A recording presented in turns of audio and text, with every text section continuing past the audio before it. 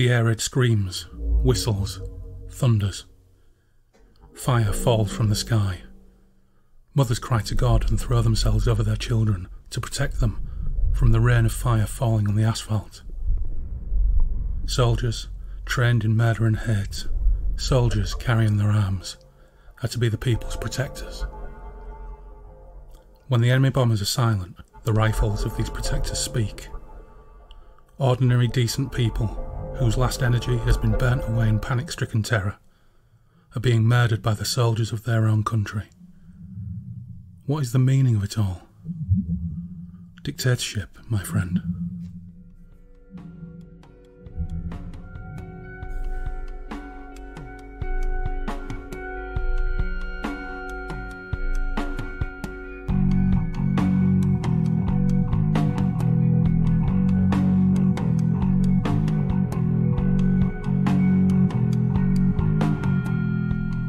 Welcome, friends. You're listening to Breakfast in the Ruins, a Michael Moorcock flavoured podcast. On this show, we're taking a detour away from the Moonbeam Road to look at another of Pops's great bequeathments to me from his copious reading piles. Around 1982 or so, I was at Nana and Pop's house conducting my weekly routine of sifting through his garishly and sometimes frighteningly illustrated and well-thumbed paperbacks when I came across Wheels of Terror by Sven Hassel. The book was emblazoned with a sepia photograph of a burning tank and tattered dead body of a soldier. It also had the bold and capitalised words, "The book no German publisher dared print." I was probably around 10 years old, and having already been introduced to sci-fi and fantasy genre stalwarts such as Robert E. Howard and Larry Niven, I was hypnotised by the imagery and the unforgettably pulpish tagline, "A novel of atrocity," as the tanks of Hitler's convict regiment thunder into the inferno of the Eastern Front. I had no idea what the Eastern Front was, but was about to vicariously experience the hells of it for the first time. It would not be the last, as from that point onwards and up until I discovered Michael Moorcock a couple of years later, also thanks to Pops, Sven Hassel became one of my one and only reasons to read, and I tracked down the remainder of his novels over the years. The rare power of Wheels of Terror and his first prototypical novel, The Legion of the Damned, weren't really sustained by subsequent efforts that were undoubtedly and understandably churned out in a successful effort to exploit the public appetite for these kind of books. But as they progressed, they became disparate and episodic, yet still maintained an energy, with even the weakest efforts managing to convey a sense of emotional connection between the stalwart, apparently indestructible characters and the reader. The wild success of Hassel's novels didn't go unnoticed, and the late 70s saw the emergence of Leo Kessler. Kessler books are everything that a suspicious disdainer of exploitative war novels would assume Hassel's work to be. Violent, war-themed potboilers that were superficial, image-obsessed, humourless, and in generally poor taste, Leo Kessler books celebrated the handsomely uniform might of the worst of the Nazi war machine and reflected the worst instincts and obsessions of their author. British war historian Charles Whiting churned out over 100 of these books under the name Leo Kessler between the 1970s and his death in 2007, ensuring along the way that Sven Hassel's novels, with their similar covers and marketing by that point, rapidly became swallowed up by the turgid flood of these and other pastiches by genre novelists such as Sean Hudson, writing under his dubiously named alter ego, Wolf Kruger. There may have been a faint note of poetic justice to this, actually, as Sven Hassel's novels had themselves overshadowed the substantial works of former war correspondent Hein G. Konzelik, who was himself somewhat problematic, it must be said, and confirmed Eastern Front veteran Willy Heinrich, whose novel The Willing Flesh would later be filmed as, and subsequently retitled, The Cross of Iron. Sven Hassel was a pseudonym, and the Sven character, narrator of the books, an alter ego of the Dane Sven Pedersen.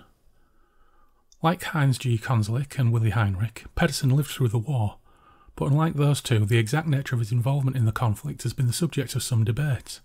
Hassel himself stood by his account of heading to Germany to seek work in 1938 and joining the German army, later deserting after the outbreak of war, and hence ending up serving in a penal battalion, the harrowing story of which makes the bulk of his debut novel, Legion of the Damned. But his harshest critic, the controversial Danish journalist Erik Heist, argued for many years that Pedersen never left Denmark, and his only service was as a member of the much-hated Nazi spotting police force. Since then, though, the credibility of Heist himself has been brought into doubt due to his reported Holocaust denial and support for claims that the Diary of Anne Frank was a fabrication. It seems then that the mystery around the real history of Sven Pedersen will likely remain unsolved, although the occasional technical inaccuracies inherent to his tales do betray him somewhat in the eyes of history buffs and World War II hardcore hardware nerds. Nevertheless, his novels are compulsive page-turners, and were in no small part responsible for an acute re-evaluation of the nature of the German soldier in the minds of a voracious readership, particularly in the 1950s and 60s. At that time, the power of his descriptions, not only of atrocities, but also the daily hardships of the Eastern Front charnel house, and his protagonist's hatred for the Nazi war machine, also struck a chord so far unplucked by novelised accounts from Allied soldiers turned authors. On his experience with Hassel's book, British writer Alan Sillitoe, author of Saturday Night, Sunday Morning, and The Loneliness of the Long-Distance Runner, wrote, "This is a book of horrors, and should be left alone by those prone to nightmares. Sven Hassel's descriptions of the atrocities committed by both sides are the most horrible indictments of war I have ever read." And critic Alistair McRae had a similar reaction. He said, "It may be that this is a book that will make you sick. If so, my advice to you is to read it and be sick, for such sickness is humanity's only hope for a sane and healthy world." Time, criticism, deconstruction, and another 12 increasingly diluted novels may have reduced the literary and historical credibility of Hassel's novels, but their graphically violent covers ensured their discovery by a new generation of readers in the 1980s. The cover of Court Martial is often quoted by fans and even by people who have never read Hassel as standing out so eye-poppingly from other books in their local newsagent that buying cola cubes instantly took on a more harrowing dimension than when that rack space was occupied by Doctor Who and the Giant Robot only a week earlier. And to this day, I never cease to be impressed by the number of people of my generation who were touched one way or another by the books of Sven Hassel, often falling into the company of the 27th Penal Battalion via their dads or granddads. Even more impressively, I worked with a chap a number of years later who would become a close friend over time and right up until this day. Hello, Alan.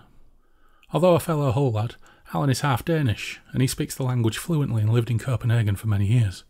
Inevitably, the subject of Sven Hassel came up one night when we were severely worse for wear, and Alan said, quite blithely, "Oh yeah, he's well known in Denmark. My dad says he used to go to the same swingers club." Casual car-key swapping antics aside, sensationalism and marketing were only partly responsible for the longevity of Hassel's appeal. It was his grip of adventure writing and sharp characterisation, a dark streak of gallows humour, and a talent for brief but vivid descriptions of extremely harrowing events that made the books live up fully to those lurid covers. In addition, Hassel created, in the forms of Joseph Porter, Tiny, Julius Hyde, the Legionnaire, and the Old Man, a truly memorable, vicious, hilarious and deeply human band of misfits that resonate with readers all over the world, and in my case, for the most part over 25 years since I last picked up one of his books, the exception being when I wrote an obituary for The Quietus, from which the majority of this introduction is drawn, just in case it seems familiar to anybody who actually read it. So on this show, I've drafted my old mate Robbo in to join me at Derry Toms and take a look at that very same book I got from Pops all those years ago. Wheels of Terror.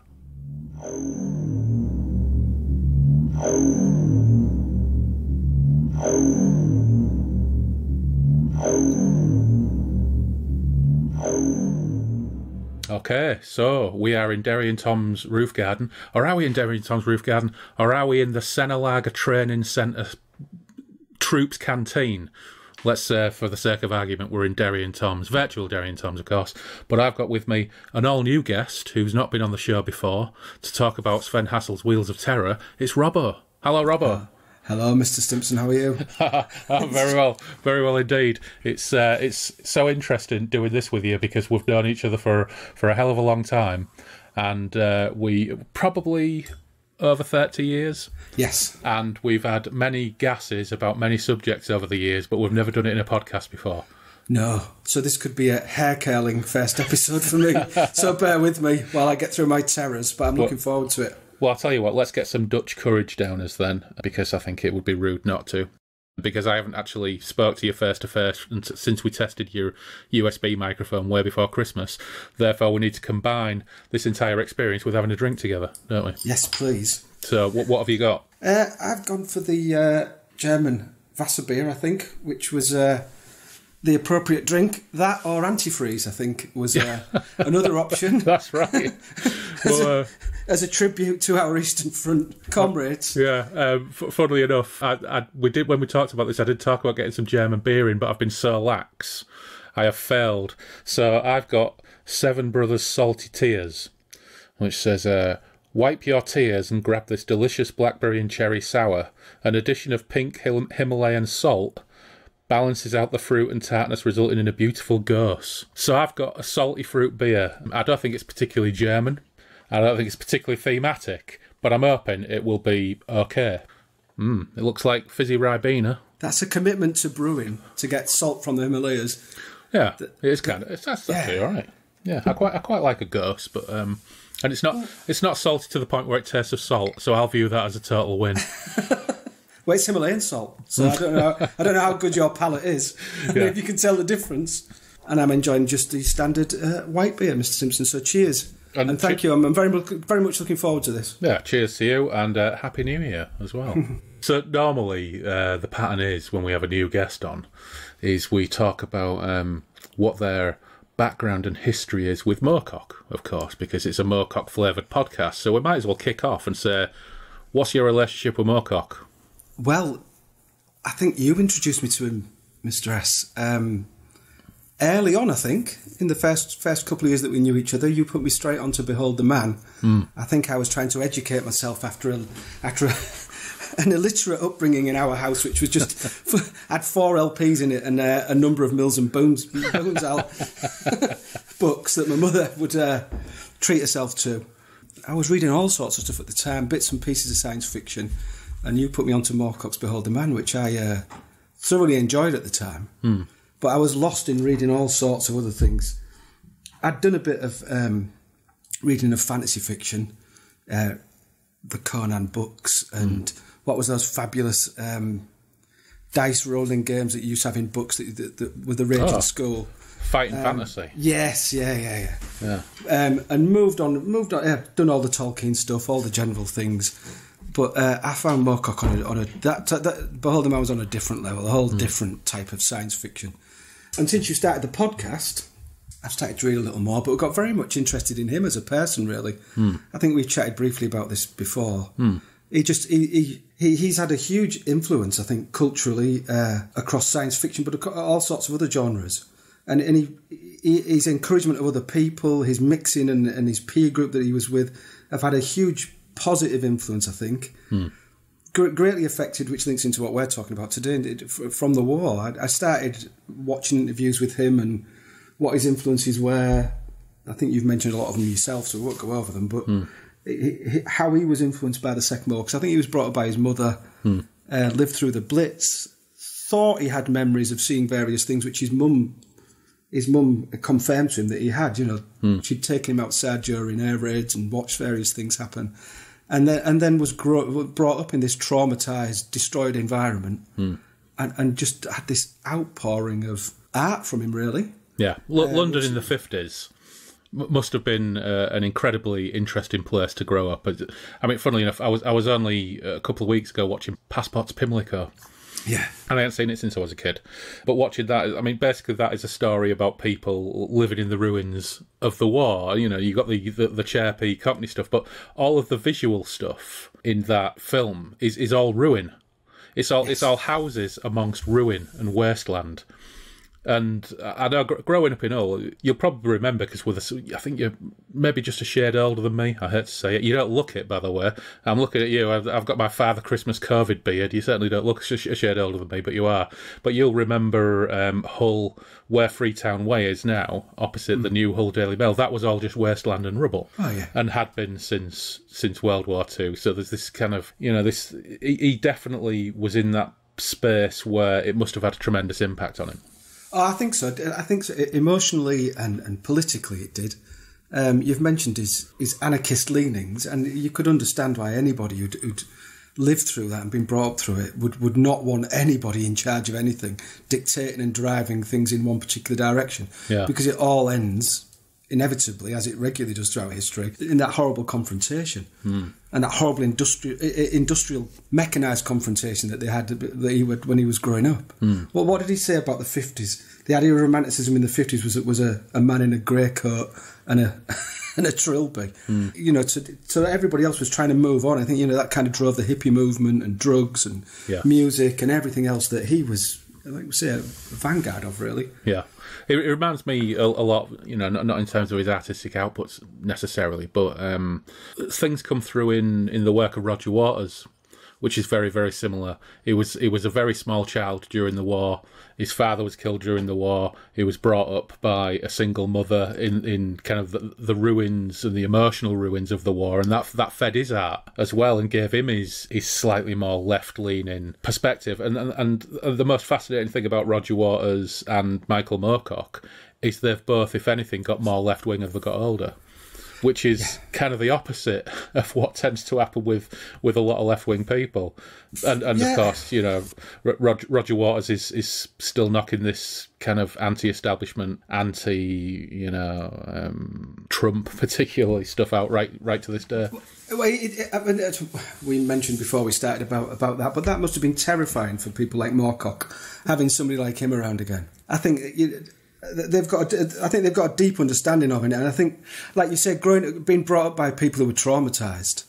I think the other link into Moorcock and this was you're mentioning regularly of your grandpops getting you into Moorcock. You know, they lived it. Yeah, you know, he's I don't know what his. I got speaking to my granddad a lot towards the end of his life after my grandma died, and he started talking about the details of what he'd experienced during it, which he never. I think it took an awful lot. It was an outpouring, really, I think, before he knew he was on his way out, of what he'd witnessed and what he'd seen. And they lived with this trauma, all of them. And their parents lived with their trauma. You know, it affected them at levels, I think, that we were not exposed to, thankfully. No, it's funny, isn't it? Kind of, I think back to when we were of that age, living in Hull, when we were, I don't know, 12, 13, 14 or whatever. And we had our granddads, and most people that we went to school with, and most people of our vintage, had one or two granddads who'd served in World War II, and it was just common. And every day on TV was black and white war movies. It absolutely surrounded and saturated everything that we did as children. And our grandparents, who we viewed as, you know, granddad or nana or pops in my case, or my granddad on my dad's side, were actually traumatised and had been dealing with trauma for decades by the time we came onto the scene, and it informed the way that they were and the way they lived their lives. Yes, absolutely. And I think, you know, one of the things that I didn't really probably grasp at the time when Pops started giving me all these books, like Stormbringer, like Warlord of the Air, like all the Conan books, a lot of shit books as well, but also Wheels of Terror, which we're going to talk about, was that these were books that appealed to him that at the time, as a 13-year-old, I didn't probably quite make the connection in my mind that he'd suffered appalling trauma. But these were the kind of books, these were the kind of politics of these kind of books that were appealing to him. But outside of these books, and that's the amazing thing about books, outside of these books that he read and that he passed on to me, he couldn't stand Top of the Pops. He only listened to brass band music. Yeah, he only listened to brass band music. He was, in that respect, even though he was a lifelong Labour voter, like both my sets of grandparents were, he was as staid and conservative with a small c as people of that generation got. But his reading habits just opened up a whole different world of what he was into. And it wasn't until my nana died, she had a brain tumour. I was of the age where, when I was 16, 17, 18, when I was 18, when I started training and we met, I was still in the habit, I would stay there. I would stay at their house. I would either stay at my auntie's house, or I would stay at their house down Alliance Avenue. And so I had a really, really good relationship with him. And when she died, I spent a lot of time with him. Never forget taking him to see Independence Day, maybe about 6 months after my nana had died, and he hadn't been to cinema since The Exorcist. That That's a good last film to have seen, though. Yeah, so I took it to see Independence Day, and he thought it was shit. That was me expecting it to be blown away by the magic of modern movies. He thought it was absolute wank. Yeah, any war film that my granddad watched, he just tutted and turned it off. It's just fucking gibberish. Well, my other granddad hated British war movies. Hated them. Yeah. He would only watch American war movies because he said American war movies were about the men who fought the wars, whereas British war movies were always from the officer class perspective. Yeah. And the other ranks were all characters and were almost always played by the character actors like Tommy Trinder and people like that. And he absolutely hated them. Whereas Pops just didn't watch war movies. Yeah, he just wasn't interested. Norman was the same. He wouldn't, he wouldn't entertain them. Would turn them off. Yeah. I'd have boxes full of soldiers when I was 7 or 8 and stuff. God knows what he was thinking when I was sat playing with them. Yeah. But any war film he'd walk out, it'd rubbish. It's all garbage. He wouldn't entertain it at all. And it made sense speaking to him later on when he found all of it horrendous. And I mean, my mum told me that he'd thrown his medals away after the war. He wouldn't have anything to do with it. He threw himself into left-wing politics. I got a better deal with the music. He was into quite a lot of jazz. Yeah. But any art, massively conservative of that generation. Danny LaRue came on the telly, he'd turn him off. Yeah. That's not allowed. Men in dresses isn't allowed. All those type of ideas. Yeah. But the deep-rooted understanding of what people can do to each other when they're pushed into confrontation was never left him. And how they all managed their memories. They were very regimented, controlled, kind of almost OCD, and everything had to be right. Everything was always planned for. There was always stuff stored away for in case. It just yeah. I mean, music in Nana and Pop's house was either Pop's playing his electric organ that he'd put together himself from a pattern, because he was, after the war, he was an electrician at Ace Electric. You remember Ace Electric? Yeah, I do, yeah. So he'd built it himself and built like the amplifier that went along with it and these massive speakers. And that was the only music I would ever hear in that house, except the beginning of Crime Watch, where Nana would air drum to the beginning of Crime Watch because she thought the drums were awesome. That was the only music you ever heard in Nana and Pop's house. Never a radio on, never Top of the Pops, nothing like that. Yeah, politics, news, and the shipping forecast religiously. I don't know if it was hourly or every half an hour, but that was on, and he was ex-Navy. Yeah. So the shipping forecast was on every single time it was on. So it's interesting then coming across something like Wheels of Terror in his house, and I've still got the copy that I got off him. It's just to my left here. It's the Corgi edition from the 60s with the sepia photograph of the dead tanker next to some tank tracks and bright red letters saying "The book no German publisher dared print."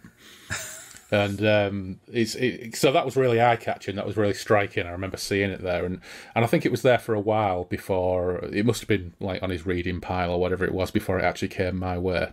And so it came my way probably, I don't know, 83, 84, something like that. I was definitely at the tail end of junior school, and I'd already been reading. I don't think I'd read any Moorcock yet. I don't think I'd got any Moorcock off him, but I'd read some Conan. I'd read some other bits and bobs, mostly awful. I think I'd read some E.C. Tubb Doomer-esque books, which I can't remember to this day. I'd read Where Eagles Dare by Alistair MacLean, an old copy of that, which I found quite heavy going. I read it because it had stills from the film on the cover, and I was like, yeah, I'm having a piece of this. And apart from that, I'd got to that point in reading by reading Target books, Doctor Who books. I had a massive shelf of Target Doctor Who books. So Wheels of Terror ends up in my hands. And I suppose there's some context about Wheels of Terror that's interesting to look at before we kind of continue and think about why it might have been so popular and why it was a bestseller in England. So, Chapter 1, Nox Diaboli, which is basically kicks off, introduces you to a handful of the characters, and there's an air raid. They're in training barracks. There's an air raid. And I was thinking about this when I was reading it, and I was thinking, so it's 1959 this book gets published. What films have been out there about the role of the RAF in the war that people would have been exposed to in 1959 in England? You know, you're thinking Reach for the Sky, maybe, or the Dam Busters. Yeah, I was going to say Dam Busters maybe around that time. It was very much that staid, committed, professional, well-turned out crisply uniformed, clean view of the RAF. Apart from the fact that, Reach for the Sky and the Dam Busters don't really shirk away from the fact that pilots didn't come back, and there's a few kind of, yes, scenes where they're putting the crosses on the blackboards because pilots haven't come back. So you kind of had that, the idea that there is a cost to the war, and there's a cost to the war in the air and everything else. Heroic sacrifice. Yeah, absolutely. Yeah, so and what they're doing is that they're shooting down Jerry because he's invading, or they're blowing up dams for reasons that are indistinct, but they've got to blow up the dam. At massive high risk to themselves, but for the greater good. Yeah, absolutely. And I suppose in books, what were the popular books back then? Authors like Douglas Reeman, like sort of Royal Navy books. Officers' memoirs. Yeah, that's right. That's right. And very much what they do now today. They'll be edited through. I mean, they're very. All these Bravo 20 and all these war memoirs now, they're all edited and go through the Ministry of Defence before they're allowed to be published by the publishing houses. They're not what. Not what comes out of this book at all. Yeah. So chapter 1 kicks off. When I was reading it again earlier, I was putting myself in my 13-year-old head, and it's not difficult to remember why this had such an impact on me. You only have to read a few passages from this, and it pretty much explains why a 13-year-old's mind would be blown by what they're reading. I'm trying to get my head around the fact that you read this at 13, because in my line of work, I've come across a lot of. Well, I've had a conversation with my granddad. I've come across a lot of ex-veterans who've been through Iraq and Afghanistan. And I've got a friend who was a boy throughout a civil war in Africa. Mm-hmm. And just some of the stuff he describes, I'll let you read what you've got there. But I've been recently read it, but Jesus. That was the lad from Sierra Leone, wasn't it? Yeah. But I mean, remarkable kid. Who, I mean, I've managed to avoid plague, pestilence, war. Famine. Yeah. He'd done them all before he'd done his adolescence. Yeah. And still does them. But yeah. So chapter 1, Nox Diaboli, starts off with we get a brief introduction to some of these characters playing a card game called Scat, which I really need to look up because to me, I'm reading it, they're just calling out numbers. It makes no sense to me. But you instantly get a feel that this book isn't the typical British war novel of the time, because number one, they're referring to each other as bloody whores. That you do get some really creative insults thrown around in these books. There is what you would expect to be some reasonably authentic military chat between less than working class men in under pressure. Yeah, and one of the really fascinating things about this as well is the fact that, of course, these are translated from Danish. Yeah. Because Sven Hassel was Danish. And this copy was translated by I. O'Hanlon. Now, O'Hanlon has an excellent grasp of British slang vernacular because there is so much British slang in this as part of the translations. So we're introduced to Porter, who's calling someone a bloody whore. We're introduced to Stage, Hugo Stage, who's a fairly regular character in the books, but not in all of them. Porter is a core character. He's in everything. He's one of the most colourful characters across all the Sven Hassel novels. Guy called Merle, don't remember him from any of the other books. The Old Un, who's alternately called the Old Un and the Old Man, who's kind of like the moral core of this gang of men who go across 13 novels. And of course the Sven himself. I don't think we get a reference to any of the others at this point, but there's an air raid, so everybody runs around. They all realise that they've got to get out there, and it says, I'll just read this a little bit. At once the company's 200 men split up and rushed in all directions to slit trenches or even just heaps of soil. We soldiers were afraid of what were called air raid shelters. We preferred the open trenches to the cellars, which we regarded as rat traps. And then hell loosed itself.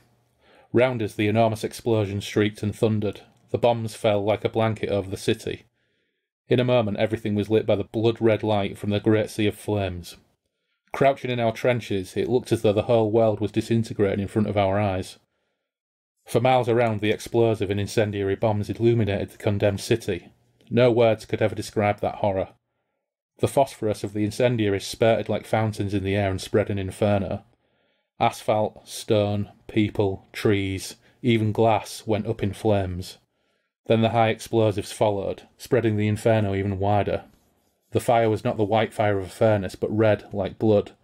New blinding Christmas trees appeared in the sky, giving the signal to attack. Bombs and air torpedoes shrieked down on the city. Like an animal marked for slaughter it lay there, and like lice, people searched for wrinkles and crannies to hide in. They were finished, torn to shreds, suffocated, burned, broken, minced. Yet many, just for a moment, made desperate attempts to save their lives. The lives to which they clung despite war, hunger, loss, and political terror. It's like, oh, yeah, right, yeah. Okay, we're in for something a little bit different here. I think that's a gentle introduction to what happens over the next chapter. Yeah, that's easing us in gently. Yeah. It really is. Yeah, I mean, just rereading bits of it today before we met, because I read this a week or two ago, and it reminds me of talks about the people who've turned up at embassies after suicide bombings and what he describes next. Just what it does to people's bodies.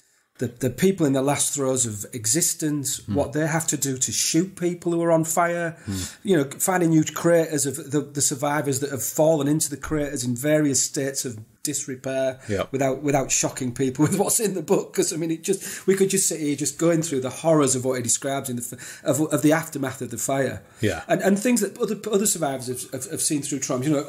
Opening up an air raid shot of 52 dead bodies on the knees because they've asphyxiated. Yeah, that's a really vivid image. That's a really vivid image. So is bathfuls of affluent, of black fat of people that they've just scraped out of somewhere because they have to account for how many people. Well, that's 50 people in that bath. Yeah. It's just... I can't believe that I can understand why it's sold. And I can understand what he's... It just sounds like the outpouring of a traumatised man, parts of it. We can maybe discuss some of the scandals that were maybe thrown about him and the authenticity of some of his writing, but he doesn't later on. But, this is a fictional account, but quite clearly real accounts and eyewitness accounts of horrendous things that only people in these circumstances can have witnessed. Yeah. And it's there's something else interesting there at the end of that last paragraph, though, which instantly marks this out as something a little bit different and actually something that makes you want to investigate his take on the war a little bit more. Because the last line is, the lives to which they clung despite war, hunger, loss, and political terror. Yeah. So he's instantly marking out the fact that his opinion of Germany in 1943 was of a people who were really suffering not just from bombs, but from the political terrorisation of their own government and the Nazi Party. And we get plenty more references as the book goes on to his feelings about the German state and the Nazis and the role that they were forced to play in certain atrocities. But that's your first real sign that he's talking about the political terror that these people are subject to before they're burned to death by an RAF raid in the middle of the night. Yeah, the opening before the first chapter, the opening paragraph is the defence of these people is these men armed with rifles, which is quickly turned on them afterwards. Yeah, for a variety of reasons. Yeah, they talk about the mercy shootings they do of the people on fire, but there'll also be people being rounded up for not following what the public orders are as regards managing the air raid or trying to flee when they're not allowed to flee. The mass shootings, the arbitrary justice that will be dispensed out by the police in these kind of chaotic cities. Going back to Moorcock, he catches some of that in his writings and when he's describing some of the horrific kind of wars between the various factions. He doesn't hold back in any of that, does he? Some of the things you've described in your previous episodes. He doesn't, but he keeps it. He keeps it very simple and stark. And whilst we can laud Moorcock for writing great action, what you don't lose is the actual price and cost of it all. No. Whereas this makes it a little bit more personal. Some of the actual descriptions of the individuals and the... Yeah. I'm going to read one more little bit. After we get the first occasion of Porter announcing himself by saying, Joseph Porter, corporal by the grace of God, butcher in Adolph's army, habitual criminal and death candidate, corpse carrier and incendiary, your servant, gentlemen. And that's a little bit of classic Joseph Porter, very, very early in the book. But it goes on to say, for 3 solid hours without a minute's peace, the explosives drummed down from the dark velvet sky, the phosphorus containers poured on the streets and houses in close-knit showers, in one impenetrable hailstorm of death and destruction. The flak had long since been silenced. Our night fighters were up there, but the big bombers were not bothered by their smaller brothers in hell. The huge steamroller of fire crushed the city from north to south, from east to west. The railway station was a roaring ruin of flames with red-hot carriages and engines in one molten heap, as if it had been ground by a giant amusing himself. Hospitals and nursing homes collapsed in a holocaust of mortar and fire. Hence, here the many beds provided excellent opportunities for the phosphorus to sport. Most of the patients were in the cellars, but there were many left in the wards for the flames to devour. Screaming, amputated cases struggled to get up and away from the flames, which licked hot and hungry through doors and windows. The long corridors provided chimneys with a splendid draught. Fireproof walls burst like glass under the devastating pressure of explosives. People got up only to fall gasping to the ground, suffocated by the heat. The stench of singed flesh and fat floated across to us in our trenches. Between the detonations, the last half-strangled screams reached us. It's really genuinely horrifying stuff. Yeah. I think there's a passage later where he describes people jumping out of windows to get away from the fire. Yeah. You know, as a recent cultural event, you know, the Twin... I mean, you're describing what went on in the Twin Towers, aren't you? Yeah, you know, absolutely. If you know, any... We'll talk, I'm no doubt, later about the horrors of what went on in the Eastern Front, but that opening chapter, for me, is as horrible as anything else that happened. And the description of... For the remainder of the chapter, just after that, a traumatised old police officer who should be retired but has been pressed back into service because all the younger men are at war, finds them and says that there's a children's home and all the children are trapped in the cellar. And that this burned itself into my brain as a 13, 14-year-old. And I remember watching... so I read this round about the same time, or maybe a year before Threads was on TV. So, you know... I don't think I slept for maybe 3 years after watching Threads. So is there any wonder, you know, people of our age might be a little bit, I don't know, depressed or cynical or nihilistic or anything like that. But we're living it second hand. Yeah, I mean, that's right. It's bad enough. So we get this scene where they're trying to relieve trapped children and women from a cellar. And it's a couple of really harrowing pages where they describe creating a hole and the children are pushing the hands through and they have to break the children's hands with spades to get them to withdraw the hands so they can continue to dig. And it goes on for quite a while, and seasoned soldiers are breaking down, and the police officer, the old policeman, is on the verge of insanity. And eventually, when they get through to it, they manage to save, like, I don't know, a quarter of the children. And the rest of them are all suffocated. And it's really genuinely harrowing stuff. Yeah, we remember going back to our own family's experiences, you know, the two men that saved, but then there was two women that sat in Hull through all of that. Yeah. All of the worst of it. And it's certainly... And for people that don't know, Hull was one of the most bombed cities in England during the war. The Northern City, never referred to in name. No. But yeah. No. The last lights on the way back for the German bombers back to their air bases. So they just used to drop whatever else. So if they had anything left, they dropped it on Hull. Yeah. So that they would come, drop it all on the docks. And you remember when we trained at Derry? Mm-hmm. So just for everybody's benefit, Robbo and I trained at one of the old psychiatric hospitals before they were closed in the early 90s, a hospital just outside Hull called Derry Hospital. And I remember doing a placement on one of the wards for which had all the old folks that had been there a long time. And there was one guy, never forget, Peter, and he was telling me about... He remembered being there as a teenager when and watching the German bombers go over the top because they used... You remember the old massive concrete chimney at Derry? Yes, yeah. The German bombers that bombed the docks used it as a turning point. So they used it as a landmark for turning. So they would come in over the docks, drop all the payload on the docks, use that as a turning point, then drop any of the rest of the payload on the city before heading back out over the North Sea. And it's funny, you know, there's barely anybody left who has those memories now. You know, so those things kind of stick with you, don't they? Yeah, and that's why I was happy to do this, because I think, you know, again, talking about our grandparents, we've had it firsthand. Those first-hand discussions with them, and other people will have that privilege of that experience, I think, or that knowledge to understand, because it gets lost and it repeats itself. Yeah, and I think that's what that goes back to Moorcock. That's what Moorcock drives about is some of the things you picked up about, and some of the interviews I've seen him in when he said about, you know, I got fascinated by the Holocaust. What on earth was that about? Yeah. You know, and how has that come about? And you picked up in one of the reviews of his book that this one of the eternal champions is committing genocide. Yeah. The hero of the book. Yeah. You know, and he makes it very clear that this, like with Trump, is a good cultural reference. There's glamour to it. There's glamour that attracts people to this. Yeah. You know, the Nazis were well dressed. They had good cars and good trains, plenty of money, good wine. There was an attraction to it. Yeah. And going back to what you said about the right, the loss of faith in the political system that I think that's with hindsight after it started. That they're all expressing that now.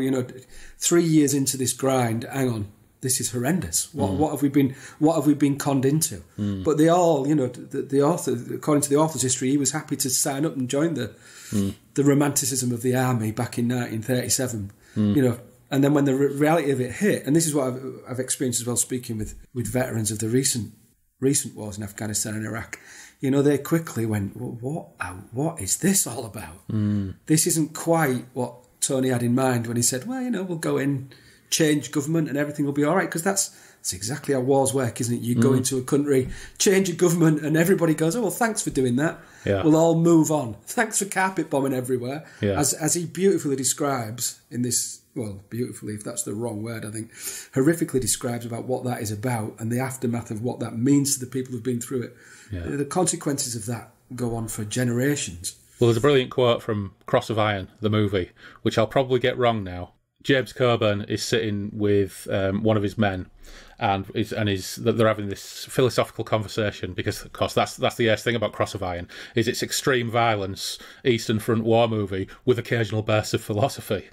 And his guy with an awesome tash turns around to him and says, von Clausewitz said that war is state policy by other means. I've probably got that wrong, but it's just a brilliant quote. And to be honest, if anybody out there isn't really in the mood to read any Sven Hassel but wants to watch a film which gets anywhere near to it, Cross of Iron is your best port of call, which incidentally was based on a novel by another ex-serviceman who served in World War II called Willy Heinrich. It was originally called The Will in Flesh. I think he wrote 3 books. The Will in Flesh, which was retitled Cross of Iron after the film came out. The Savage Mountain, and another one. And they're all fucking excellent as well. And Stein is the main character in all 3. Absolutely brilliant. I've only read 2 of them. Absolutely brilliant. Yeah, you were talking about how this was such a big seller in England. I mean, the Germans, there must have been literature out in Germany that was coming out in its droves, because the experience of the German nation of through the whole backlash from the Eastern Front and as it came back to Berlin must have been horrendous. And there must have been, it must have been common knowledge to the Germans about a lot of what was going on, family talk and experiences of the people coming back, sharing all of these horrors with it and living through them. Yeah. Living through the blitz from the British and the Americans, the onrushing Russian army. You read about some of the modern historians writing about the downfall of Berlin in the last 10 or 15 years, where they've actually got, bothered to go through the records and give the German experience of what they went through. Well, that's why Anthony Beevor made probably a hell of a lot of money by, with that Berlin downfall book was mind-blowing at the time. It was absolutely brilliant. Yeah, absolutely. Brilliant. Because you actually live the experience of it. For us, it was this kind of fantastic event of where we caught this man in his bunker and pinned him down and defeated the Reich. Yeah. There was a consequence to that, which was 6 out of 7 German casualties were on the Eastern Front. Yeah. 6 out of 7. Yeah. Millions upon millions of people, and more civilians than soldiers. Yeah. I think it's one of the first wars where there's been more civilians than military casualties. Well, certainly one of the first wars in the last few centuries. Yeah. So if chapter 1 ain't bad enough, chapter 2, if anything, is worse. And you've already mentioned a couple of the bits, and we won't go into any detail, and I won't read any of those bits out. But essentially, chapter 2 is the aftermath, where next day they're having to clean up the mess. As you say, the references to they're not picking up bodies so much as scooping remains up and shoveling them up and shoveling it out of cellars. And there's the bathtub thing where, because the Prussian army rules are that all body parts and all people from a same household must be buried together, they end up with this situation where they've got a bathtub full of remains that they count as 52 people, so it can be buried together. And it's appalling, but it's kind of littered by that like black humour of the bit where the guy's arm comes off and Porter makes his joke, and the Sven Hassel, the author, the narrator, is talking about how the gallows humour and the charnel house humour and the black humour that they all have between themselves is the only thing, apart from the cheap schnapps, that can enable them to actually function and get through it without completely losing it and stopping functioning.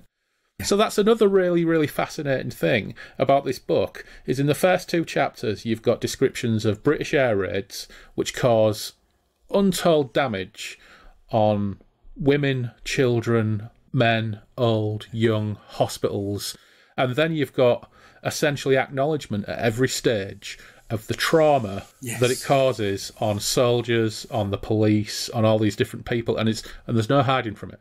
There's no shirking from it, but it's not even sensationalised. It's so casual in its description and so factual that it feels authentic, and it's some of the most authentic descriptions of trauma and the circumstances that lead to trauma that I think, obviously I'd never read anything like it when I read it at the time, but I still don't think I've read anything like it since. And even then, it's written in such a gripping, page-turning manner that I remember when Sven Hassel died and I did the obituary for the Quietus, I pulled down a copy of my granddad's Pops' copy of Wheels of Terror off the shelf and took a photograph of it and sent it along with the article. And because I pulled it off the shelf, I started reading it, and I got 10 pages in, and then I just read it from cover to cover again, because it's just such a brilliant read. Yeah, it reads like, I agree with what you're saying. It reads like the outpourings of a variety of events that this person or people close to him or people he's been with have witnessed through this long period of warfare and all of the consequences of it. And they're by people who've seen it. They're the outpourings of trauma victims. It feels like you're in a group full of veterans, and they're just outpouring. We had to do this. We saw this. We had to do that. That's what it feels like, and it's got the realism of that. And then it feels like it's gone a little bit through a publishing house's rewriter, to try and make it into a manageable story, that kind of element to it as well. But the genuineness of what they've seen and the honesty about it. There's no glorifying of it, especially in these early chapters, particularly when he's dealing with the bombings. It's very real, and it's very real, the physical and emotional consequences for everybody. There's other bits later on in the book that are just similar. We probably won't get to the Eastern Front sections on this episode, but we'll revisit it a little bit further down the line and do a part 2. But one of the other things he's really, really good at is the levity. And I think he's quite a skilled author in that he understands if you're going to put something this grim in, you've got to put some levity in, and the levity tends to come from the characters. And the 3rd chapter, A Shot in the Night, we get an introduction to, first of all, the training facility of Senelager, which also happens to be a place where people are executed. But we meet Colonel von Weissenhagen, who's like the brutal head of training at this place, and we get quite a few nice little. And this is where you get a lot with Sven Hassel novels, is these first couple of chapters, and actually probably this book and maybe the 2 following it all do roughly follow on from each other. So if you've read Wheels of Terror, you can then read Comrades of War, and it feels like a continuation. And then you can read March Battalion, and it feels like a continuation. The beginning of that relates somewhat to the end of the last book. But after that, it just becomes vignettes. It just becomes a series of vignettes. And because he's selling so many books, these characters end up at Monte Cassino, they end up fighting in Normandy, and basically they end up like Martin Platt in Coronation Street. If anybody goes to the hospital, Martin Platt's the nurse on that ward. That's what these characters end up being like for World War II for the German army.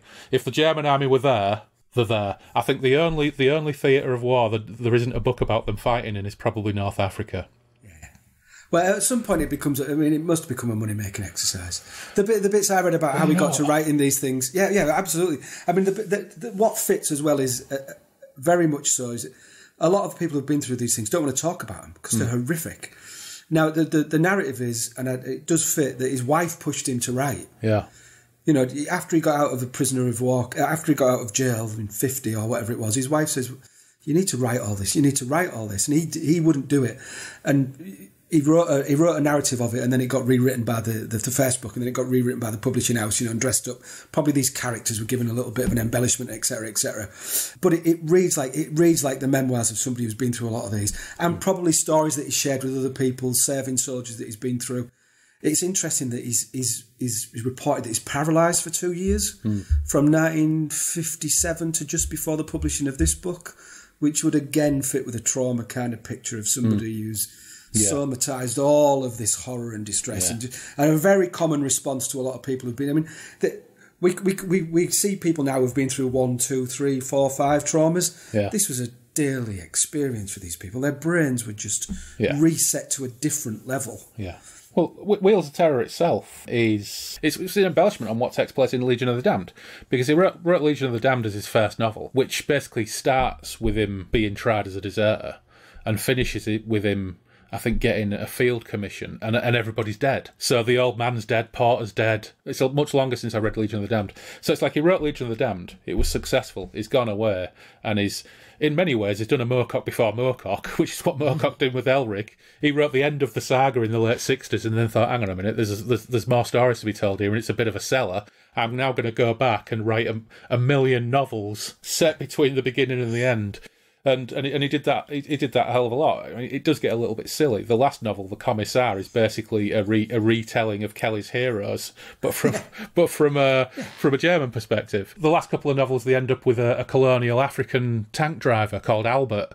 So new characters, and that's a little bit dodgy because there are references to them only being able to see his smile at night when he's driving. So it does get a little bit distasteful in some ways, but it's basically writing adventure novels by that point. It's the literacy industry. Yeah, and Moorcock's quite candid about it, isn't he? He was involved in it before he even started writing. He understood it really well, and this is a big part of this with this guy. You're not reading Anthony Beauvoir or Siegfried Sassoon. You're reading a fictional account of quite obviously eyewitness, real events that he's seen put together into a story. But he's got a feeling for it, Andy, like you've picked up on. That we need to, this isn't what we should be doing to each other. Yeah. This needs to stop. There is a sense of real mystery around him. There's almost like a narcotic quality to the mystery surrounding Sven Hassel. Because, of course, that Danish journalist pursued him with almost a vendetta to try and expose him as a fraud. But later on, that Danish journalist himself ended up being outed as an appalling Holocaust denier. Yes. I read that. Yeah. I was going to mention that. Yeah. But, whether the amount to which this is based on his own personal experience is like a sliding scale, depending on what book you read, depending on who you talk to. I remember recommending Wheels of Terror or one of the books to Magic Paul. And you remember Magic Paul? Yeah, and whose dad was at Nagasaki? His dad was a POW working in a mine, and had he been on the other side of the mountain range, he would have been killed by the Nagasaki atomic bomb. Yeah. So I lent it to Magic Paul, and this is one of the things that you tend to get now. Now Paul was, and I'm going to offend some members of the listenership here, I'm sure. Paul was a wargamer. And Paul was one of these military hardware nerd wargamers who said, well, in between a sip of his dark orange tea and a tug on his rolly, he said, well, I don't really buy it, to be honest, because, it says at one point they've got 76 armour-piercing high explosive shells in the turret of the Panzer IV, which is completely ridiculous and not at all accurate. Oh, God. The 27th Wet Serving in May 1943. I think you'll find they were on the Greece front. I think you find that Panzer IVs weren't deployed in Carpathia at that time in 1942. Well, this is a fascinating thing that I have at work all the time with traumatised people who come with trauma, because they don't. I mean, this is separate from Sven Hassel's books, like you say. It's a sliding scale of all sorts of different influences, but also to people to accurately recall what's gone on when they're shoveling up the fried fat of human beings. It was on Thursday, 3 o'clock, I think. Between 3 and 3:30, I think we were shoveling human fat. 340 and 346, there was a further bombing raid. Well, these accounts don't tally. Yeah. We broke for tea at 350. Yeah. It doesn't work. Your brain doesn't work like that, and it doesn't recall things like that. That's why it's such a horrors for them for decades and decades. And also, these books have been translated, so it's like, it's the same as saying, well, at one point, he tells someone to shut the gob. Germans didn't say gob. Yeah. But, and also, do you seriously, if you served in the Wehrmacht, do you actually write down what you did and where you were when you? There could be some consequences. Yeah. There might be some angry people up the road who might be wanting some retribution.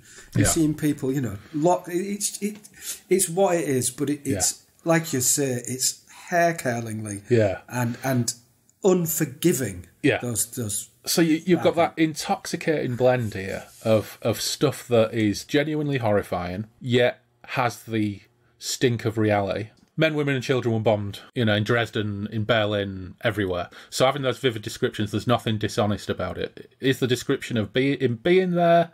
Well, this is a novel. It's not a documentary account. But what he does do, and what he did have in huge amounts, was evident knowledge. And whether that's first-hand knowledge or a combination of first-hand knowledge and testimony and account from people he knew or from comrades, and he does apparently have a service record of being of serving, but also with a terrifically dark sense of humour and also really an unparalleled ability to be absolutely brutally frank and plain about these things in a way that I don't think anybody else did for decades afterwards. And the third thing is, he's a fucking terrific writer. This is genre fiction at the end of the day. It's not Solzhenitsyn or like that. It's genre fiction. And he was a fucking great genre writer. And so many authors tried to copy him and clone him. Some really terrible ones. The worst probably being Leo Kessler, a.k.a. Charles Whiting, the British historian. Yeah. And actually, funnily enough, the Leo Kessler novels, I think, are fucking awful, and they also really kind of glorify the SS and various other bits and pieces, and they kind of glorify the German war experience. It's almost like he wanted to write Sven Hassel novels, but get rid of all the left wing political bias. There is no glory in these books, other than what I feel a couple of later on a few kind of ham-fisted descriptions of hand-to-hand fighting. Yeah, there is no glorification in any of this. No, what I would say though is Charles Whiting's novels as Leo Kessler are garbage, but his actual historical novels, sorry, not novels, his historical history books are really good. I wish it stuck to them. Because he did one called The Battle of the Hurtgen Forest, which is one of the best kind of World War II history books I ever read, because it's a compulsive page turner. He writes it like he's a novelist, and his fact-based stuff is really good, but his wild kind of observations about the German war machine and his temptation to remove any kind of criticism of the German state is a bit dodgy. But there is some really hilarious stuff in the Battle of Hurtgen Forest where he slags off Ernest Hemingway. He goes off on a massive rant about what a prick Hemingway was, which has always stuck with me. Yeah, because he talks about Hemingway being after the invasion of Normandy. He was always kind of there or thereabouts, but always behind the lines and basically just sensible place for a journalist. Topping it up with American officers and smoking cigars and drinking brandy and just generally being his larger than life I am Hemingway kind of guy. Yeah, it's really funny. Whiting thinks he's a massive prick and he's not afraid to say so. It's a long time since I read it though. It's a harsh man to target. He had plenty of other people. He had plenty of other people at the time he could have criticised. Yeah, but he picks Hemingway. He goes after Hemingway in a big way. Yeah. So anyway, back to Wheels of Terror. So we get they're back in barracks now, training with new tanks. So the air raid is over, everything's over, and says the soldiers said that Senelager had been created by God in his ugliest mood. Personally, I thought there was something in that. Its equal for uncomfortable terrain with sand and bog, thick bush and impenetrable thorns would be hard to find. It was surely more desolate and depressing than the Gobi Desert. It had been cursed by the thousands who had trained on it in the Kaiser's time and who were later to fall in the 1914-18 war. The volunteers in the 100,000-strong Reichswehr, who had chosen the soldiers' trade to escape from unemployment, came to long for the grey hopelessness of civilian unemployment, rather than face daily the hell that was Sennelager. We, the Third Reich's soldier slaves, got it tougher than any of them, and the legendary Unteroffizier Himmelstoss in the Kaiser's time had nothing on our officers and NCOs when it came to the routine of military sadism. He was only a baby. Many people condemned to death by court-martial in the Rhine-Westphalen command were executed here, but as the old one once put it, when you were brought here to die, death must be a blessed release, if only to escape looking at the incredibly depressing, soul-destroying stretch of country that was Sennelager. So, I don't know, it's probably, I don't know, maybe it's like that stretch outside Withernsea or something. Patrington to Withernsea. Patrington to Withernsea, yeah. Yeah, really, really, really depressing and flat. Yeah. But we get some kind of nice little vignettes now about Sven and Pluto on guard duty, and we get a description of Weissenhagen, the commanding officer. But we also get some of these wonderful little things. There's a description of Porter, and this is why I love the translation. Whoever's translated this is a genius. Porter fairly danced past us, laughing his head off. We could count the last 3 teeth in his huge gob. Yeah, I've got to go through. I don't know what the Danish is for gob. Yeah, I've got to go through my Sven Hassel books at some point and kind of list all the ones done by specific translators, because there's a variety of different translators who did the editions that end up getting published in English, and weirdly, some of them are in the present tense, which is quite bizarre when you pick one up for the first time. Yeah, it's quite weird. Yeah, the translators make a huge difference. I've read some books translated from Russians, and the different translations make a huge different experience reading them. So Porter and some of the others get to go into town, whoring probably. I think we'll probably find that out later on. Going down the pub and whoring. Yeah. And unfortunately, Pluto and Sven after they ate their nettle soup, have to go on guard duty. So they're on guard duty, but before they go out, they have to buddy up to Sergeant Major Poust a little bit and win him over. So they get him some grot mags.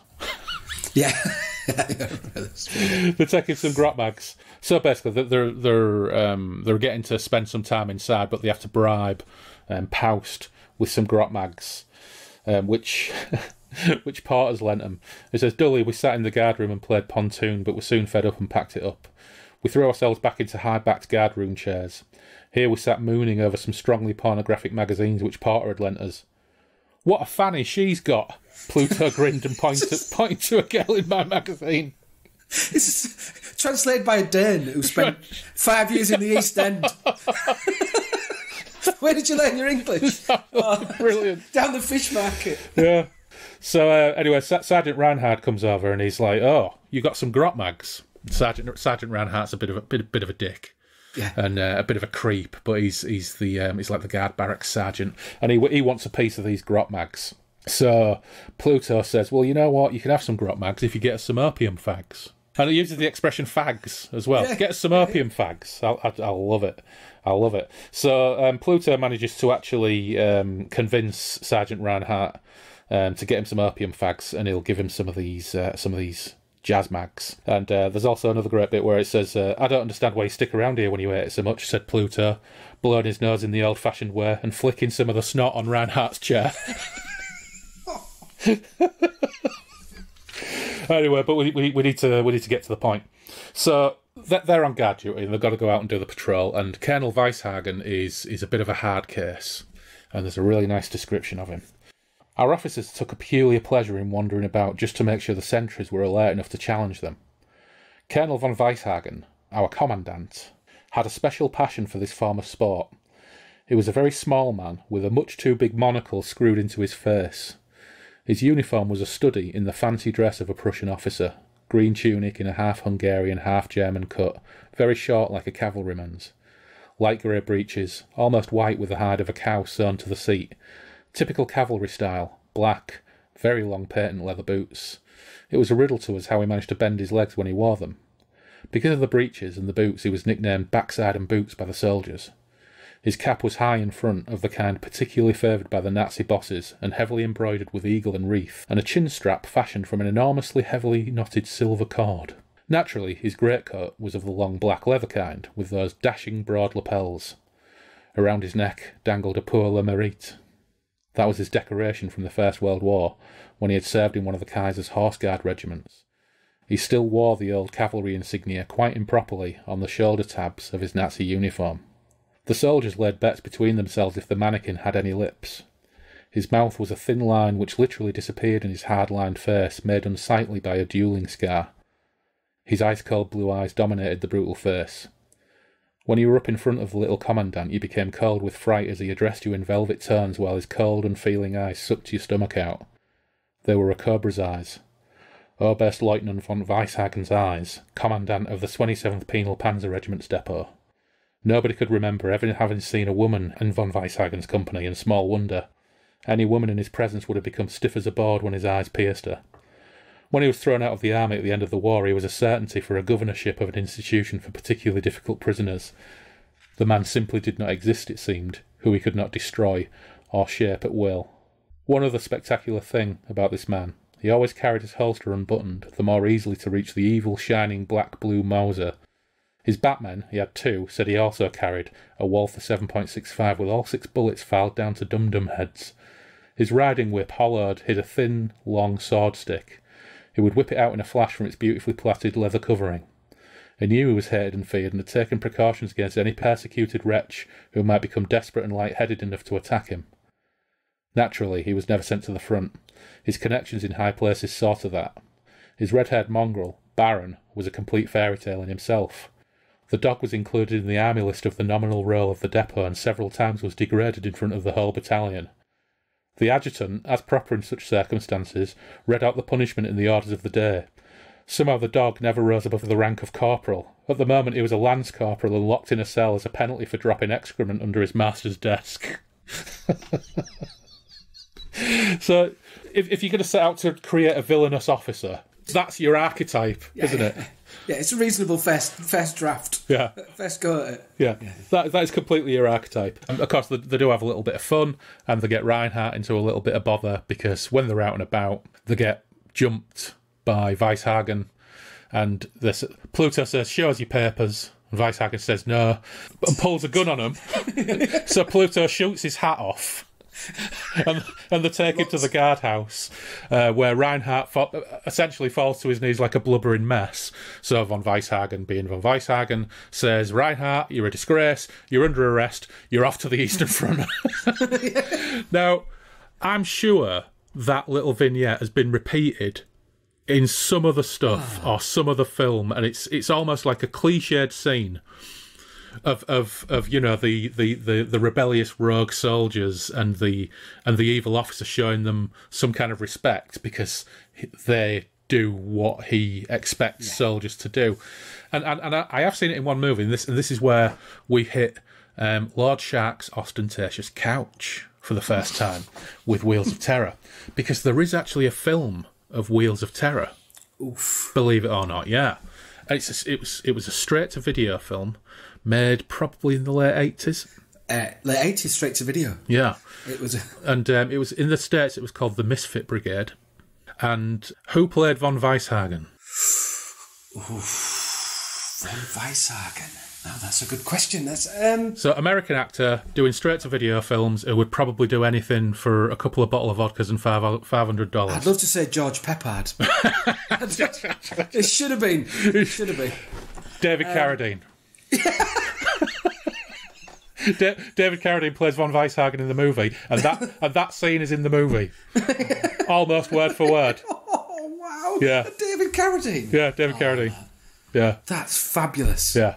Now the movie, if you're a Sven Hassel fan, is worth a look. And it does pop up occasionally, available on DVD. Me being a complete nerd, I've got a VHS copy of it kicking around somewhere, an ex-rental one. But it's got some really interesting casting. The cast is slimmed down quite substantially, so there's no Hugo Stage, there's no Mola, but you've got the old man. We haven't got to the Legionnaire yet, or Tiny, because they will get to them in a couple of chapters. And but you've got Porter, who doesn't look anything like he does in the books. He's too good looking. And the story overall, I think it starts with the air raid scene, but it's pretty lame by comparison, naturally. I don't think I've seen anything on film that would capture that. No, but I mean, even then, doing something like that on a straight-to-video budget, you're not going to do it justice there. But even in today's time, I don't think I've seen in any film the way they've portrayed that. But it has the Senelager scene with von Weishagen. Most importantly, it has the Tarnian Legionnaire fight, which we'll get to shortly. Yeah. And then it kind of goes off on they've got to go behind enemy lines to blow up a bridge. Goes straight into the A-team. Straight from a bar fight to the A-team. Yeah. To cabbage throwers. But interestingly, there's one other scene which is a staple of Sven Hassel novels, and it's got a brothel scene. Naturally. He's not great on his female characters. No, he's not. But I always did appreciate the fact that, and I can't remember whether this happens once or whether it happens in every book because my memory is so messed up. But I'm pretty sure that the archetypal brothel scene in a Sven Hassel book is the go to the brothel, the get drunk. There's no sex scenes, but the brothel runner and her evil pimp are so horrible that they end up either killing him or running him out of town and partying with the whores. Well, that might be in the later ones. I will say in this one, without spoilers, he does admit that this is set up by the government, that this is a Joy Division. He's candid enough to say that the army set up a whorehouse for us with women from back home. Yeah. Yeah, we'll get to that when we get to those bits and bobs. But I just had to mention David Carradine and the Gordon Hessler directed Wheels of Terror. Gordon Hessler, I think, was best known for directing westerns in the 60s and 70s. I can see the link there with David Carradine. Yeah, and then ends up directing this Wheels of Terror adaptation in the late 80s, filmed in Eastern Europe. But the most amazing thing is, remember Cross of Iron? Yes. You remember the little blonde Russian lad who James Coburn takes under his wing? When he captures him, there's a little Russian soldier, and he takes him back to the barracks, and they basically use him as a domestic in the barracks. And then later on, there's an attack, and this little blonde Russian lad runs back towards his own lines and gets shot by his own men. Mm-hmm. The actor who played him plays Sven in Wheels of Terror. Yeah, crazy factoid. What's your speciality? Oh, anything on the Eastern Front. Yeah, I'll give you anything. Yeah, that blew my mind when I watched it for the first time. I was like, hang on a minute, he looks familiar. I can give you I can do Dead and I can do Terrified. Yeah. You're our man. Yeah, absolutely amazing. And when we do part 2, we'll go into a little bit more detail about some of the other casting for some of these roles, because actually some of the actors who play, every single actor who plays one of these roles, probably with the exception of the old man, is a well-known actor who any film buff will recognise, and some of them actually gone off to have very successful careers. I can imagine off the sales of the book, they might have had a bit of a budget when they started. Yeah, but once they started rewriting it for the film... Yeah, I do question whether, despite the fact that the Sven Hassel books probably in the 50s and 60s sold shitloads, I think as they went along they probably sold less and less, and by the 80s they were strictly the purview of men in their 60s or their grandsons. But anyway, so in fact what we'll have to do is, once lockdown's over, we'll have to have a grand watching. Do a DVD commentary. Yeah. Do a special box set of it. Yeah. Well, that's not what happens. Yeah. Anyway, so we've had our kind of slightly lighter chapter where we get Grotmags and the entertainment of them condemning a sergeant who's not a particularly pleasant fellow, but nevertheless probably doesn't deserve to go to prison and maybe get executed or sent to the Eastern Front, but they got some opium fags out of it, so that's all right. But then we get back to something quite harrowing and sensitively portrayed in Chapter 4, which is called State Murder. Oh. Yeah. I found that very... Yeah, that was hard to read. That was well done, yeah. And it is very well done. It is very well done. And they found that 5 of them have been detailed to firing squad duty. And they have to escort an old NCO and a young woman, a former telephone operator, who was accused of spreading communist literature, to the firing squad posts and execute them. And it's quite a long chapter, and it is actually quite sombre in tone. The humour of the previous episode vanishes, and once again it's quite a stark but very well written description of how cheap people's lives were, how easily people were executed, and how the process worked, and how regular soldiers were roped in to do it. They didn't have firing squads who did it all. They just grabbed a section of soldiers from nearby, and they had to go and do it. They had to go and do the deed. Yeah. When it dawns on them, that's what they've got to do. That's really well written, I thought. Once they understand what they've been picked for, and get to meet the people that they're going to have to do this to, that's the only human, if that's the best description of it, the best personal kind of description of them. Because there's lots of descriptions of killing people later on in the book, but that's the one where there's actually you get introduced to the victims of the violence. That's right. And the difficulty that they're having to do that. Whereas in other parts of the book, they lighten. Well, they try and make light of what they've got to do in certain situations, but in this one, they really struggle with it. Yeah. And you can imagine, just this isn't what armies are supposed. This isn't what's written on the label when you sign up to do these things. Another nail in the coffin of all their aspirations and understandings of what they thought they were going to be doing. Yeah, and even Pluto, up until this point, has been something of portrayed as something of a callous brute. Agrees that he'll take letters to the old NCO's wife. He'll deliver a letter for the young woman. It describes how that they become almost comradely and friendly with these people as they're escorting them to what they know is their final end, and then they try and look after them as best as possible before they basically shoot them dead. It's pretty difficult. You even get a description of I mean, I'm not going to read out the stuff about how kind of traumatised the people are about to get shot are and how the knees go weak and how they die and all that business, but you get a really kind of cold and stark description of the administration of it, which makes it, if anything, feel more real. The military prosecutor gave the papers to a major from the Panzer Grenadiers. He did not manage to get all the different coloured sheets in order at once. The wind teased him. In a falsetto voice he started reading out. In the name of the Führer and the German people, the specially convened military court under the Commanding General of Defence, Sector 6, has sentenced Irmgard Bartels, born April 3rd, 1922, telephone operator in Defence Sector 6, serving in Bielefeld, to death by shooting. The prisoner is convicted of communication with an illegal communist organisation and the distribution of leaflets dangerous to the state to her colleagues in the exchange, as well as in the barracks where her section was billeted. Her confession in writing is witnessed by the prisoner. Court-martial counsellor Dr. Jahn, Major General of the Police Schliermann, and SA Gruppenführer Whitman acted as judges. The condemned prisoner is forever without honour, and all her property falls to the state. The guard commander from the depot of the 27th Penal Panzer Regiment has been detailed to carry out the execution. Clerical duty will be performed by Chaplain Kurt Meyer. Staff Surgeon Dr. Metgen will certify the execution completed. The military prosecutor, Dr. Weissman, GE, and Training Battalion 309 will see that the sentence is carried out according to regulations. The duty of notifying the prisoner's relatives lies with Standort Prison 66 Paderborn. The burial following the execution will be carried out by Sonderkommand from Pioneer Battalion 57.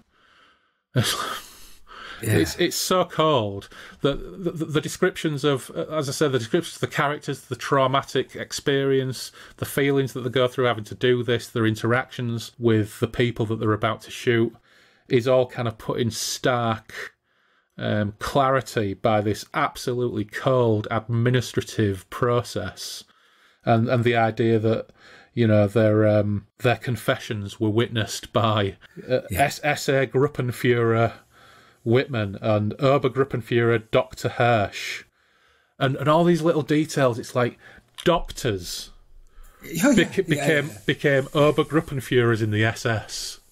This is how deeply ingrained it was.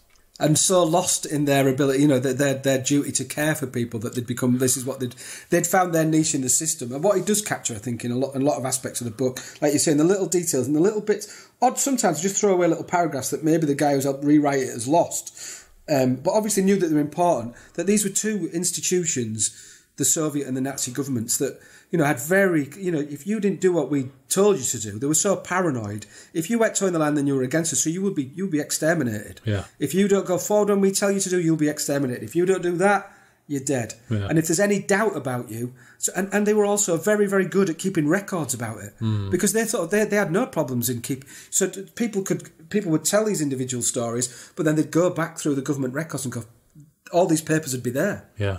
Of these events that had happened. And I think after the Soviet Empire fell, the historians have got access to their records, and that's reinforcing what went on. A lot of what he describes later, which we'll come to, is reinforced by the historical records of the Soviet government and various other eyewitness accounts of what went on at the time. Yeah. And that cold kind of writing is very different from some of the other, like you say, it does contrast brilliantly from the previous chapter of which is typical kind of horseplay of men in their 20s trying to survive and make sense of what they're in, trying to find light in horrible darkness. Yeah.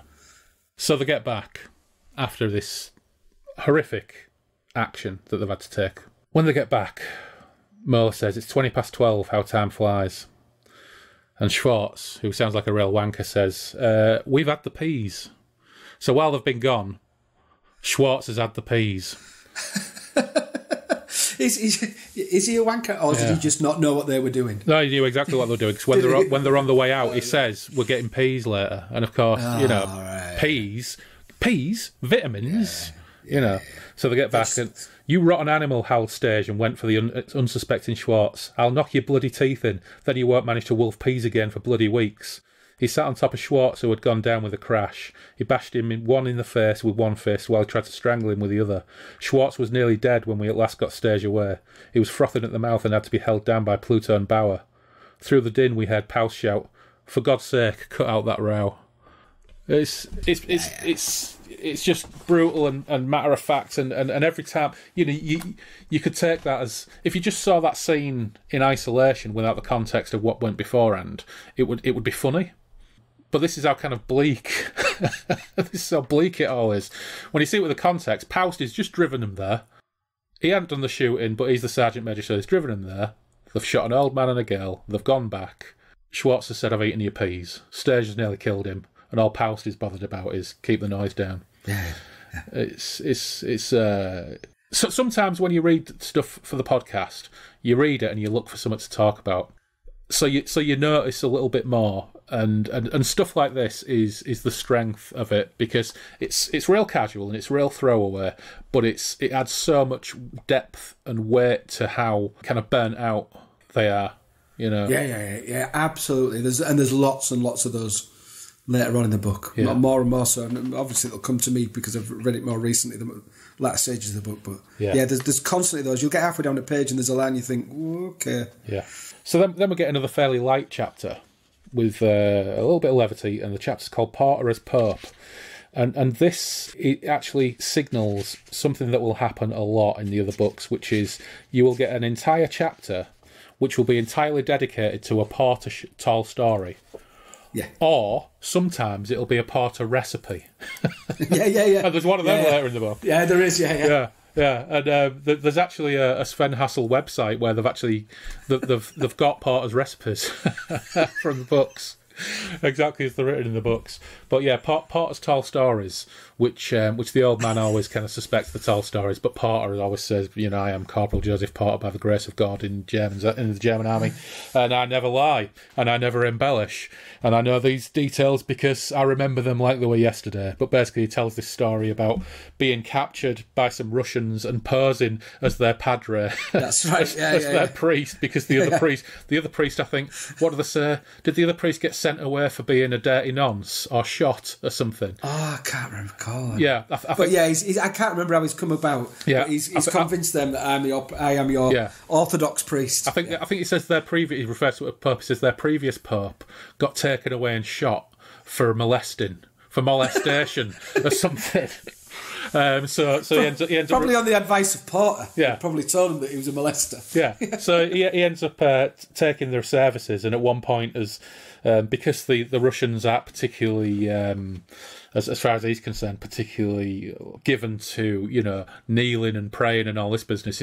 Basically, because of his great oratory skills, he has like half of a Russian tank regiment on their knees praising God. And then there's a little anecdote about fallen trees. I can't remember. but basically the chapter is mostly about Porter's tall story. But then we get to probably one of my favourite chapters that's always stirred to, which is called Tiny and the Legionnaire. Oh well, yeah, that's straight out of a film. It totally is. It totally is. And basically, this is like the Sven Hassel equivalent of the alley fight in They Live. Yeah, yeah. You could put this in loads of different stories. Yeah. So because Tiny's like the little John, the kind of the guy in the Dirty Dozen, the one who the big strong destroys everything. Yeah. Doesn't do a lot on the thinking. He's basically he's Posey, isn't he? Out the Dirty Dozen. He's in 100 stories, isn't he? Yeah, he's 7 foot tall. Is an arsehole. Is a bully. But he's one of the key. One of the main Sven Hassel characters. I suppose if you isolate the 4 main characters outside of Sven himself over the course of all the books, there's the old man, there's Porter, there's Tiny, and there's the Legionnaire. And then there's a few other characters which come in and which are important characters for long periods of time. But these are the 4 characters that have been there throughout. And in some ways, Tiny is kind of like... I always used to get Tiny and Pluto mixed up a little bit because they're both massive blokes. But Tiny is just a big, awful, thick bully. Yeah. And so they're in there. They refer to Tiny for the first time, and it's almost like he's been there all along. It's like, oh, Tiny's there. And they see a short guy at the bar, so Tiny goes and starts a fight with him, and the little guy says, let's step outside, and then basically kicks fuck out of Tiny. But it turns out he's...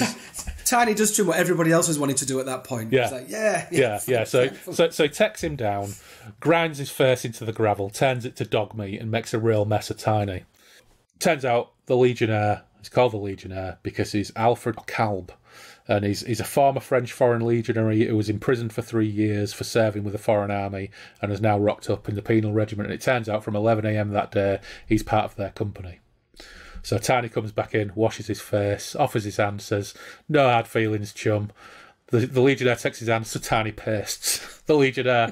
But then you get these really amusing, like, sort of little back and forth anecdotes of how over the next 3 weeks, they keep taking action against each other. They have kill each other. Yeah. At one point, the Legionnaire puts ground glass in Tiny's in Tiny's pea soup. Doesn't he lock him in somewhere?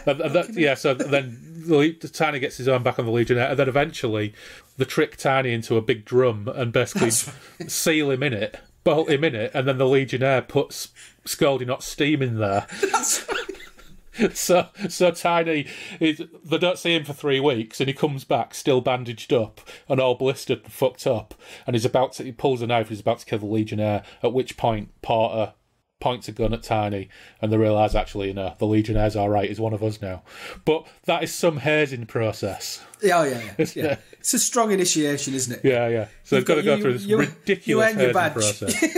You earn your badge. Yeah, absolutely. And so that's our introduction to 2 of the key characters. And the Legionnaire in the film is played by David Patrick Kelly. You remember Warriors Come Out to Play? He plays the Legionnaire. Yeah, really? Yeah, he plays the Legionnaire in the movie, and he plays it pretty well as well. How did this film not work? Which scriptwriter ruined this? You know what? To me, it works. I'm really fond of it. For a cheap, straight-to-video piece of trash, I'm really fond of it just for what it is. And Tiny, I can't remember the name of the actor who plays Tiny, but look up the cast later on. Google the cast, because the actor who plays Tiny, out of all of them, possibly has had the best career. He ended up being in Oliver Stone movies and stuff like that. He plays like one of the key FBI lawyers or something in JFK, the Oliver Stone film. Yeah, he went on to have a really successful career. And then the last chapter before they go back to the Eastern Front basically is Sven goes and gets his leg over. And it's a bit of a... If it wasn't written in 1959, you'd think it was an 80s action film love scene. Yeah, any love scene going back. Yeah. Just there's lots random... of... Lots of cupping of breast and all that, but I suppose in a way it is quite sweet and sensitive in that her husband's away at war and she wants a bit, and Sven wants a bit before he goes to war, and I guess that's just I bet that happened a lot. I bet that did happen an awful lot. And I got some of the, like you say, the fun bits. I've heard descriptions of how soldiers behave and carry on, and some of the I had the privilege of and my grandparents' 50th wedding anniversary. My mum got loads of his ex-Navy, ex-crewmen. I thought you were going to say that anniversary you cooked some breast. No, unfortunately, well, I wouldn't. Not for the age of the ladies that were there. It'd have been a big cup. They would. All the crewmen were there, and they were just sharing all sorts of just silly stories of things that they did in between the horrors of being on patrol and fighting. Yeah, and just some of the stuff they got up to. Getting their hands on the whole of one ship's rum ration. Yeah. And the consequences of that. The fights every time the rum barrel came round on ship. Finding my granddad and his mate unconscious after they'd found the key to the officers' mess. Yeah. One night watch. And having to go around waking them up, cleaning up all the sick. Then having to go around the boat because the officer's inspection was due of the watch in about 10 minutes. Turning all the clocks back 2 hours when the watch was actually... And then, getting the watch done... Then by the time they cleaned up, resetting all the clocks while he was asleep and getting him back up. He'd only had an hour's kip, and he was kind of a bit suspicious. But trying to, just the silly things they got up to kind of get away from the distress they were in. The drinking, the fighting, the going to clubs in Europe that they'd never seen the likes of before in their life. Yeah. There is one little bit at the end, actually, which is, again, one of his typical... little throwaway things, but kind of carries some emotional heft. And it's before it goes. He says, "I wrote my field postal number on a piece of paper, 23645. You should press the scrap of paper against the breast." And it's like, he's now off to the front, and his only source of any kind of communication outside of the men he's going to be with is this woman he's just had a very brief dalliance with, and he's like giving her that piece of paper, going, silently saying, "Will you write to me?" And that's quite impactful. Clinging to any thought of existence or anything that will keep you alive or known of or hoping to be known of or be around. It must be just a constant thing. Yeah. The thought of existence ending at any moment for them. Yeah, just clinging to not be forgotten, even when you're still alive. Yeah. Yeah.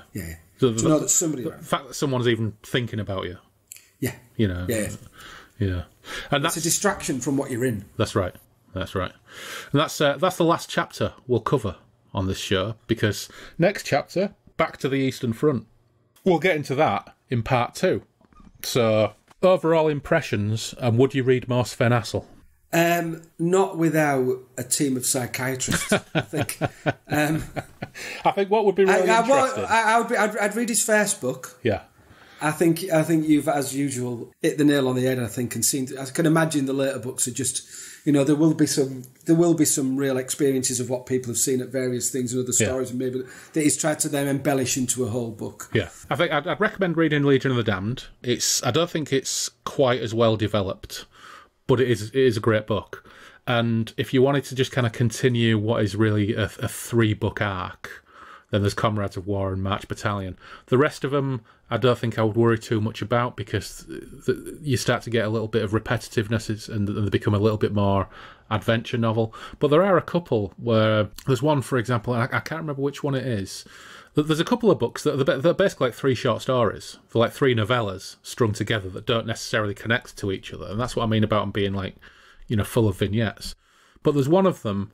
one of the kind of novellas, the 60 or 70 or 80 page sections, none of them are in it. It's all about an officer who gets sent to prison, and the horrendous experience he has in prison, being basically tortured and brutalised before he's shot. And it's really horrendous, but again, compulsive, page-turning reading. But then I would probably think, you don't worry about any of them, but then just one day read The Commissar, the last novel he wrote, which is basically Kelly's Heroes, as if it was the Sven Hassel gang finding the gold, just to kind of see how he veers so wildly away from this really authentic, brutal, matter-of-fact picture of war to Kelly's Heroes. Yeah. We've all done the first album and then the 10th album. That's right. It's not quite as good, is it? Right. It's not quite got that same emotional ring to it. Yeah.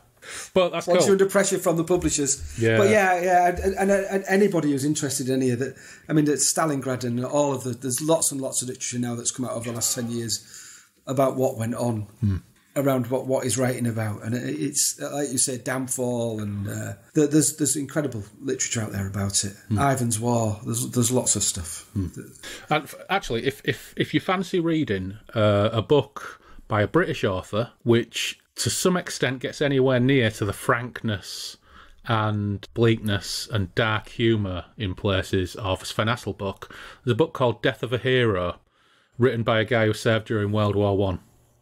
And I forget the name of the author, but when I read that, I was really surprised because it was written in the 1920s, and it's got F-bombs, it's got bad language, it's got really quite stark and terrible descriptions of artillery bombardments and being underneath them and what they were like. I will dig that out, but at the time when it was published, it was really controversial, and it was ended up being published in an edited version, and it was never published in an unedited version until the copy I got from Pops. And I think that was a copy from the 60s. But it's a book I've never seen in a bookshop, and I've never seen a copy of it anywhere else. Yeah, okay. Death of a Hero, well worth a look if you can if you can find a copy. Well, I'll have a look because I think I might be able to. I might have yours. No way. I might well have it. Ah, yeah. Right. Okay. I'll double check on the. I think I know where it is. Right. No way. Unbelievable. Yeah, that's reminded me. Because if I was to say now, where is it? I wouldn't have a clue. No, I think I know where it is. Right. Well, I must have lent you that at Peel Street when we were in the middle of a haze. Very probably. Very probably. Oh, man. But that's the delight. I just read this amazing book, man. Well, those people just didn't get published, did they? No, that's right. I mean, how you got... It was luck, I think, that these people got the opportunities to be published. Yeah. So some editor who thought it was worth giving it a go usually you're more likely to get published through social networks than ability, I should imagine, most of the time. Yeah. All right, cool. Well, if you do rustle that up and find it, let me know. But for now, thanks for coming out to play. It's all right. It's been good catching up. And we will see you again for part 2 some point very soon. Thank you very much. It's been a pleasure.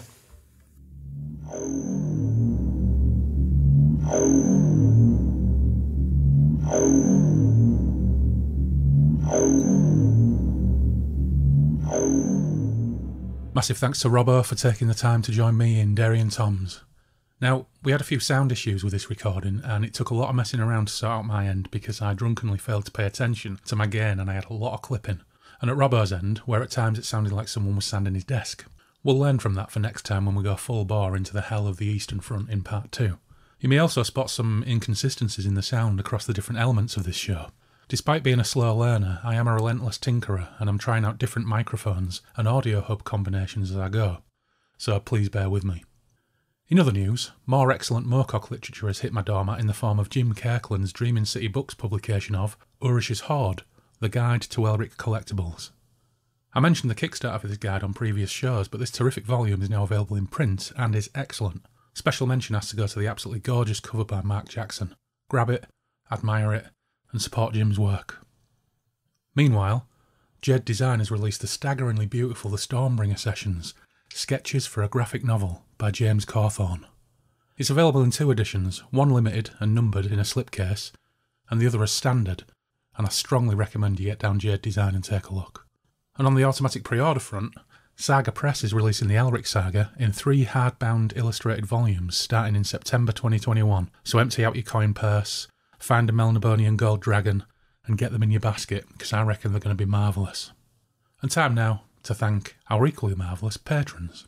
We'll begin with our Chaos Engineers, and despite their best efforts, the good ship Donblas is now approaching the dark straits of Reglathium. Brute of Lashmar is delighted, the masochistic fool, but thanks anyway to Andrew Ciclunus, Nelbert, Robbo, of course, Andrew Van Ness, David Vashman, aka Cernus, John Lays, John Timothy Watt, Jim Kirkland, Simon Perrins, Mal Pertwee, Ben Fletcher, and Fred Quiche. Thanks for the tip about the Saga Press releases, Fred. And thanks to our crafty Jugaderos. They gambled on the stout backs and arms of the engineers but rolled snake eyes. And they are Randall Gatlin, Taylor, Craig, Greavesy, Loz, Tom Murphy, Alex Harris, Clarkey, the Duck Pond Sailor, Ian Stead, Matthew Broom, and Stephen Round. And of course to our patron demons, Lord Norman of the Higher Worlds, baking something based upon a porter recipe. It does involve a lot of pork. To Joe Monty, composing new and epic sagas from his mountain perch above the bleak and ancient Arctic wastes of New Jersey. Anthony Piconti, crafting observations from the stuff of the universe. Check them out in Dark Matter Issue 2. The Lapsed Gamer, sailing the seas of fate. And by sailing, I mean walking. And by seas, I mean desert. And by fate, I mean inevitable doom. To the Destiny Knight, Neil Burton, banging out the art like some kind of machine, and hoping his fingers don't fall off before he's finished. To Bob Macmillan, sender of card, master of haiku, writer of letters, and newsman of the Middlemarch. To Dread Mortmain, yearning for the return of the Duke and all associated tasty victuals, and pondering the feasibility of a Ploon martini. And to Nathan, aka Coram Metal, always shredding, but also considering ways to make jazz especially ghoulish. That's all for today. Lieutenant Connolly has some time off for recuperation, but he'll return in a couple of shows' time. Until next time, you can gab with us and follow us on Twitter and Instagram on the handle @BreakfastRuins. You can email the show at breakfastruins@outlook.com. The blog is breakfastintheruins.com, and we have our Patreon page too. And that has a few Patreon exclusives, including the upcoming chapbook version of Volume 1 of the journal. So, take care, stay safe, and I'll see you again soon on the Moonbeam Roads.